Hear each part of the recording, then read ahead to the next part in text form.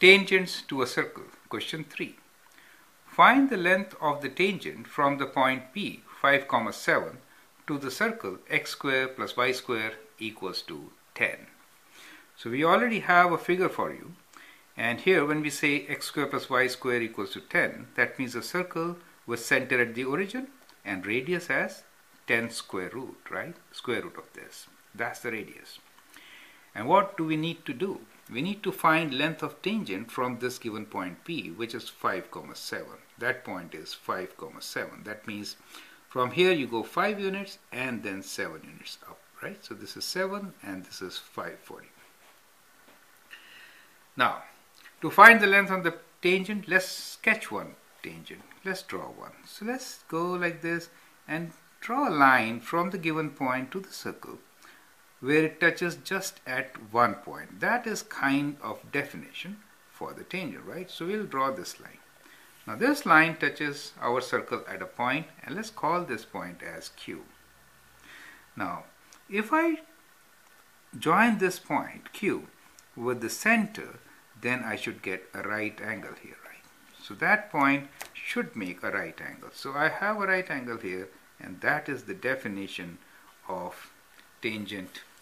Tangent is a line which makes a right angle with the radius at the point where it touches the circle, right? And it touches just at one point on the circle. Now we need to find the length of this, QP, right? So that is the length which we are interested in finding from Q to P. We already know the radius of the circle, which is square root of 10. So let me write down here, square root of 10. That is the radius of the circle. Now with one side given, two sides are known, we can't do it. So we need to find first P, this length. Let me write this as 0 as the origin. So length PO. Well, that is easy for us to find. What we can do is, we can use Pythagorean theorem to find PO. The given point is 5, 7. That means from here to here, this length is 5. And if we drop a perpendicular like this here, that should be 7, right? So this side is 7 for us, this is 5, correct? If this is 7, that is 5, and this is the right triangle, then OP should be equals to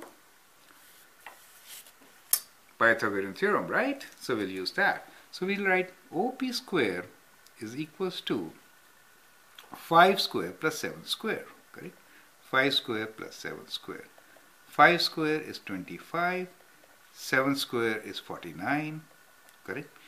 So that gives us 74. So OP square is 74 for us, right? So OP square is 74. Now we know OP square, and we also know square of OQ. Square of OQ is 10. So we can find QP, right? Now in this right triangle, that is 90 degrees. Therefore the hypotenuse is OP, right? So therefore OP square is also equals to OQ square plus QP square, correct? Now see, we know OP square, which is 74. So write 74 equals to OQ square is 10. Square root of 10 square is 10 plus QP square, right? So from here we can find what QP square is, which is 74 minus 10, right? So we'll write QP square equals to 74 minus 10, which is 64, right? And therefore QP is equals to square root of 64, and that is 8. And therefore we find that the length of the tangent from the point P is 8, right? 8 units, correct? So that is our answer. See, it is interesting to know that we don't really have to find the point Q. What is the point Q? We don't have to find now, right?